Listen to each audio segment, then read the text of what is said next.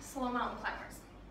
What we're doing in a crossbody slow mountain climber is bringing our knee to our opposite elbow. Knee to the opposite elbow. And basically what that's doing is challenging not only every muscle that we work in a regular plank and a regular mountain climber, but now we're throwing our obliques into it just a little bit more, which is awesome. And trust me, you'll feel it.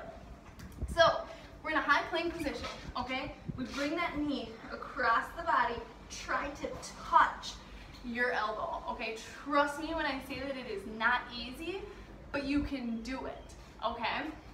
Plank, touch, plank, touch, okay? Challenge yourself to work towards touching knee to elbow. Go slow and focus lower abs.